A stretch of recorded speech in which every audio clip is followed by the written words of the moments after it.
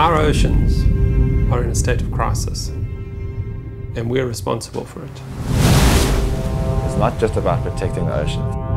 It's actually about protecting our South African heritage. At the correct time, when he said, right, now, I pulled that trigger. We need to wake up, everybody needs to wake up. We're running out of time. What concerns me about it is that it makes the clock tick faster. We realize that there's a lot down there that we haven't yet understood. We're unlocking remnant areas, and I think we need to be very careful that we understand them before we destroy them.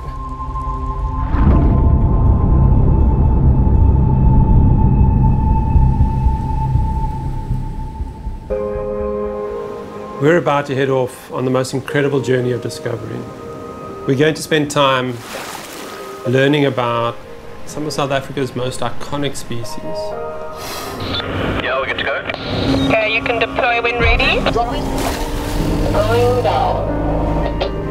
Along the way, we're going to meet an incredible group of scientists, individuals that have dedicated their lives to improving our understanding of these species. Right, both of you, thank you. But more importantly, to protecting the ocean space. Here we go. 2, 3, oh, 6. It's very easy to get complacent and defeatist about all the negativity and things that are going on around us. It's breaching, it is! Yeah, it is! Wow! But the only thing that has ever changed the planet is public opinion and public pressure. This is the right opportunity to actually try and aim for more.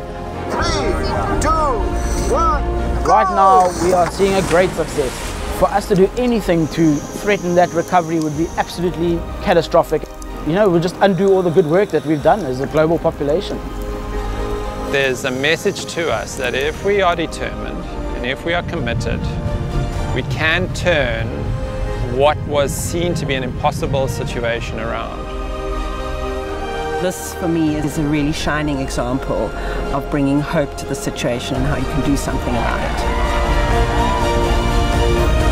We need to find ways to effectively conserve and cherish these beautiful blue spaces in a way that unlocks the potential of all South Africa.